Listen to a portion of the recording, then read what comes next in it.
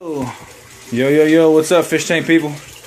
Zach here bringing you all a new video. Just got back inside. I was outside working on my truck.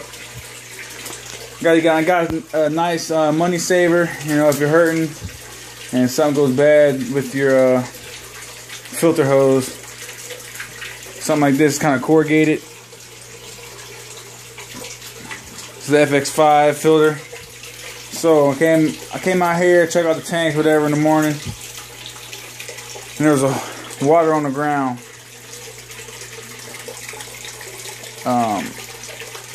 My hose got a hole in it. Damn cat clawed it or bit it or something, trying to play with it. Of course, I was ticked off.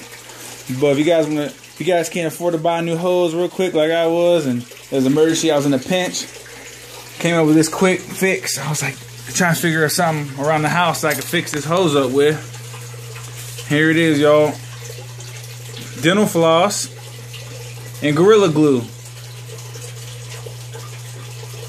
I got a hole right inside one of these grooves. So threw some glue down in there, wrapped it up a couple times, threw some more glue down, wrapped it up a couple times, and then finished it in glue and it dried up, and no more leaks in my hose, guys. Thought I'd share that quick tip with y'all. Hope y'all appreciate it. You gotta make stuff up when you're in a time of crisis.